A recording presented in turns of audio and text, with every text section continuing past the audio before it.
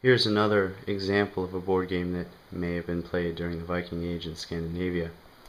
This is an attempt at a reconstructed Tafl board or game. Tafl just means board. But it's quite similar to chess. You have a sort of king piece in the center here, and these are the defenders, and these white pieces are the attackers, and the attackers are trying to surround the king, and the king is trying to get to the outside of the board. So whoever is playing defense, if they get the king to the edge of the board, then they win. If whoever is playing attack surrounds the king, then they win. And you can capture pieces by, so like if you surround one piece, this piece could then be captured. Things like that.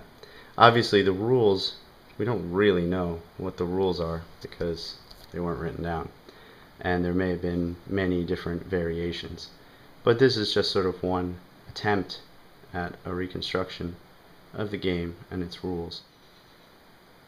We do have, pieces and boards and some images here and there of various board games, but it's hard to know exactly how they would have been played.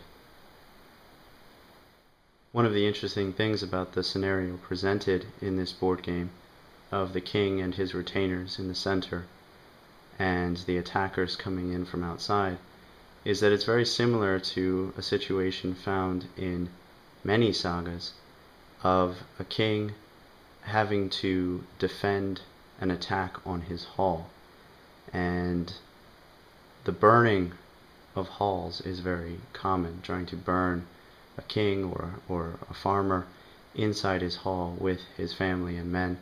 That's very, very common in many sagas, and so it's interesting to see essentially that scenario played out in a board game where the king has to escape.